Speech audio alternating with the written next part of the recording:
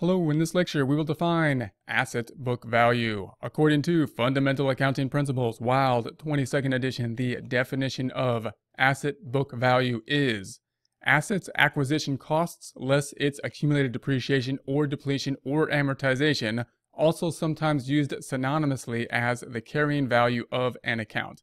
In order to understand book value, we need to know what types of accounts are typically depreciated, what type of assets are typically depreciated, depleted, or amortized. We need to know what those terms mean: depreciation, depreciation, and amortization. And then we need to know how to calculate that book value and what the use of that calculation is. In order to do that, let's take a look at an example. In this case, we're going to have a tank here, which is going to help us generate revenue in the future in some way. It's going to be a fixed asset or depreciable asset, because we are going to use it for multiple time periods into the future to help us to generate revenue. Therefore, we're going to put it on the books at cost, in this case, the $257,500.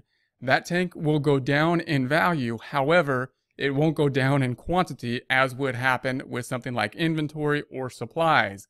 Therefore, we need to calculate how we're going to allocate that cost over time, even though the quantity will remain the same. We're going to use depreciation and accumulated depreciation in order to do that. In order to see the calculation, we'll use the most common intuitive format of depreciation methods, that being the straight line method. Straight line method, we would take this cost, $257,500. We're going to subtract from that the salvage value, what we believe we can sell the tank for or scrap it for at the end of the useful life, the life that we will be using it in the business for. That gives us the depreciable amount over the useful life. Then we're going to divide that by the useful life in order to determine how much depreciation to depreciate each year of the useful life, in this case being the $59,375. So each year we're going to depreciate $59,375 to get us to the total depreciation of the $237,500, which will leave us with $20,000, the salvage value, that we'll then sell it for or be able to scrap it for. If we were to post this first journal entry, we would then have the books on the books of the $257,500 cost less the accumulated depreciation, $59,375, telling our reader three things. This is what the cost of the asset was. This is what the accumulated depreciation is. If you want to know the book value, you're going to have to subtract out the cost minus the accumulated depreciation.